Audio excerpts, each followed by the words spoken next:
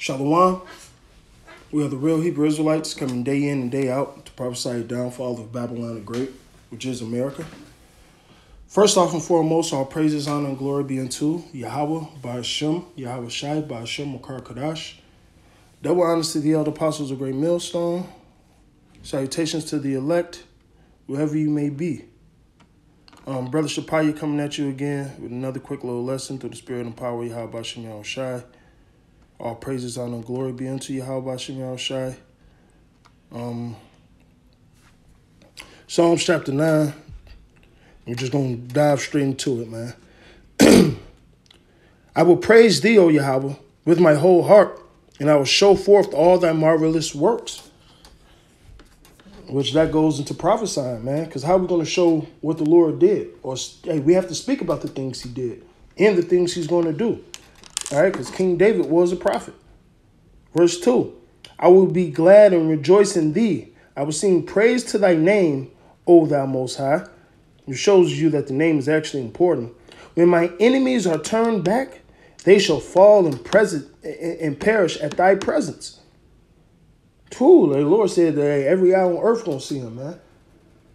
All right.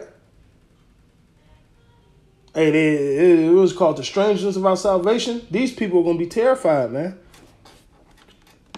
Verse 4. For thou hast maintained my right in my cause. Thou sattest in the throne, judging right. Thou hast rebuked the heathen, and thou hast destroyed the wicked. Thou hast put out their name forever and ever. And this is a prophecy, because whose name is going to get put out forever and ever? Esau, Edom, right? And this proves that the Lord don't deal with the heathens. He just said he rebuked the heathen, all right? Verse 6, O thou enemy, destructions are come to a perpetual end, and thou hast destroyed cities. Their memorial is perished with them. Hey, and the Lord's getting ready to judge you nations. Hey, these curses is already getting lifted up off us and put on you. It says, but Yahweh shall endure forever. He hath prepared his throne for judgment, and he shall judge the world in righteousness, and he shall minister judgment to people in uprightness. All right? Because listen, Yahweh Ba'ashem Yahweh Shai is the perfect judges, man. Who Yahweh Shai got it from? The perfect judge. The Most High. All right? The Ancient of Days, man. That's where Yahweh Shai got his whole mindset from. All right? And the Lord is allowing, it says Yahweh committed all judgment into the Son. So best believe the Son is coming with the same judgment that the Father has. All right? Hey, he says me and my Father are one. All right? It says, verse 9, Yahweh also will be a refuge for the oppressed. Who's that? Jacob. And really more importantly, the elect of Jacob. A refuge in the times of troubles. What are we entering, brothers? Jacob's trouble. And they that know thy name, and they that know thy name will put their trust in thee, O Yahweh. For thou, Yahweh, Salakia, for thou, Yahweh, has not forsaken them that seek thee. Hey, what does Sirach 2 says? When have anybody ever called upon the Lord? When have any of the righteous ever called upon the Lord and he forsaken them? Never. Never. The Lord is a strong tower, especially in these times, man. All right? Verse 11. Sing praises to Yahweh, which dwelleth in Zion, and declare among the people his doings. Going back to verse 1, declaring his marvelous works, which are a part of these prophecies, which includes prophesying. That's how we declare them, man. Okay? So, it's evident that you need to be preaching. It's evident that you need to be doing the work. And that's just a side note. Verse 12. When he maketh inquisition for blood, he remembereth them. He forgetteth not the cry of the humble. So though we came in certain lies and was murdered or trodden down by whoever fucking did it, the Lord never forgot about that. Matter of fact, we're going to, man, let me get it. Let me get it.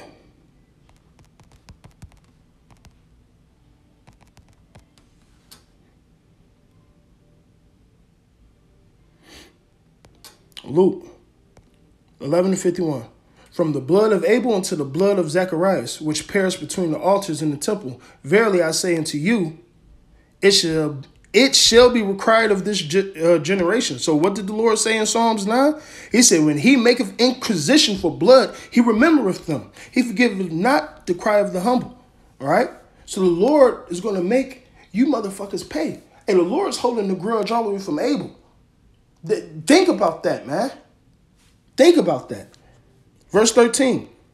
Have mercy upon me, O Yahweh. Consider my trouble, which I suffer of them that hate me.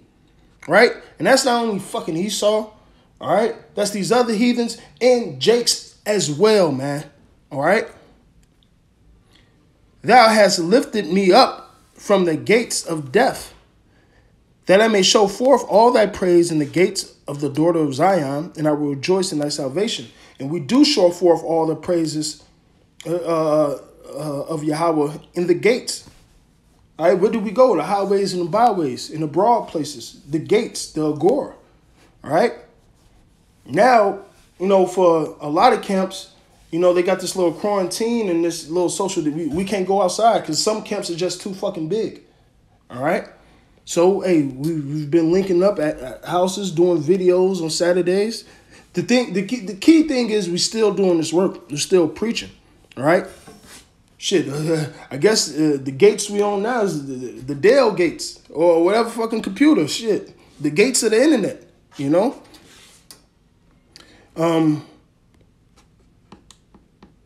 Verse 15, the heathen are sunk down in the pit that they made, and the net which they hid is their own foot taken. Which was said in, I believe, Psalms the 7th chapter. Psalm 7:15. He made a pit and digged it and is fallen into the ditch which he has made. His mischief shall return upon his own head, and his violent dealing shall come down upon his own pate. All right, the same thing that was just said right here. Verse 15. The heathen are sunk down in the pit that they made, and the net which they hid is their own foot taken. Yahweh is known by the judgment which he executeth. The wicked is snared in the work of his own hand. Haggayon Shalah. Actually, I want to look that up. What's that? Psalms 19:16. Hold on. Psalms 19:16. Psalms 9. That's 16. Not Proverbs. Salakia. Psalms 9:16. I just want to see what this word Haggayon means. Don't know a word, brothers, look it up. Meditation. It says meditation, resounding music, musing, meditation, plotting, thinking, things of that nature. A murmuring sound. All right, so now let's go back to this. Because Shalah basically is the same thing. Ponder upon it. Think about what was just said, man. All right. It says, verse 17, the wicked shall be turned into hell, and all the nations that forget Yahweh. Which, that's all you nations except the elect of Israel. The Lord's about to get ready to fuck you heathens up, man. All right. And that includes you Jakes, because each tribe is considered a nation. And a lot of you 2/3 forgot Yahweh. All right. Verse 18, for the needy shall not always be forgotten. The expectation of the poor shall not perish forever. Because the expectation we're looking for is getting saved and salvation. And what did the Lord say? He said the needy should not always be forgotten. The Lord ain't forgot about us. The Lord ain't going to forsake his people. He for damn sure ain't going to forsake his elect. All right. Arise. Arise, O Yahweh. Let not man prevail. Let not heathen be judged. Let the heathen be judged in thy sight, man. All right, so why do the heathen rage and imagine a vain thing? Y'all ain't going to be here forever. Y'all ain't about to rule the earth forever, man. All right? That's why it says, let not men, the children of man or Esau, all right, prevail. Let the heathen be judged in thy sight. Put them in fear, O Yahweh, that the nations may know themselves to be but men. Shalah. And that's exactly what they are. They ain't gods like us. We cut from a different stone, man. All right, we are the Elohim. All right? These other people, they just men. They just fucking flesh and bone, man. Men. All right? And Esau's a fucking man, too. He's just a high-level demon, man. That's it. That's fucking it, man. Esau thinks he's God, but he's going to find out that he ain't. And that's why that, hey, what's that? Is that Psalms, is that Isaiah 47 or Isaiah 63? He said, I will not meet thee as a man. You guys are going to know there's levels to this shit. All right? Hey, if you ever watch Matilda, there's a scene when Danny DeVito tells Matilda, I'm big, you're small. I'm right, you're wrong, and there's nothing you could do about it. That's how Yahweh Bashim Yahushua is going to show up, man. I'm on God mode, and you niggas are fucking mortals. All right?